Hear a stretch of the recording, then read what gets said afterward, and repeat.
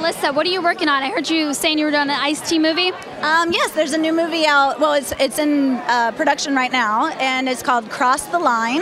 I have a very small role on it, but I'm working my mojo. I'm trying to get up there a little bit. But I also have a TV show coming out on Bravo, The Millionaire Matchmaker. Have you heard of that with Patty? Oh my gosh, she's How is she in real life? You know what? I honestly thought she would tear me up just because sometimes she just tells it like it is, you know?